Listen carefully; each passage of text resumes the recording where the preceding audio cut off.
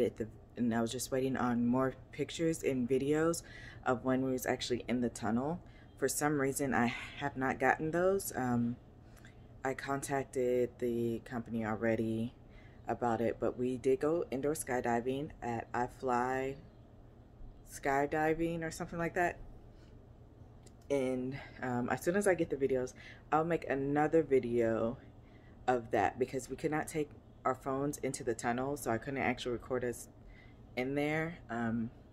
But they did record us, and they sent it to, well, gave us a link to go to download the video, and I got the video, and it's supposed to be going to my email, but something's going on with that.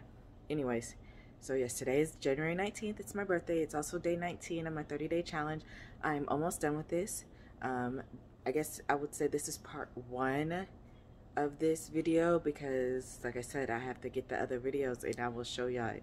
I did enjoy it. I loved the tunnel. It was so much fun.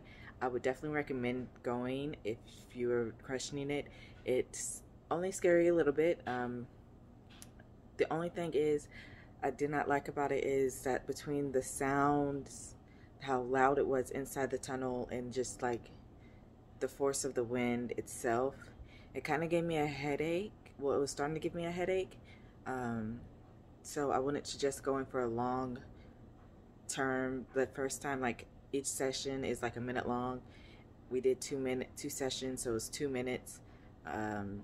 That was perfect for the first time. I guess it's something you got to build up to. You got to get used to the sound that is and the pressure.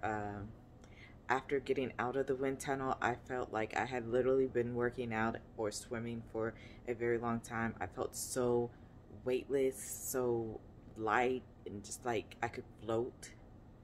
I felt like jello, I guess, kind of.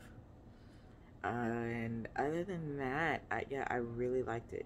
So if you get the chance to, or if you're thinking about it, definitely do it. I want to thank my husband for setting it up to where we could go do that for my birthday. It was super fun. I really enjoyed that. Thanks, babe. And I will see y'all tomorrow, because it's going to be the end for this video. Bye.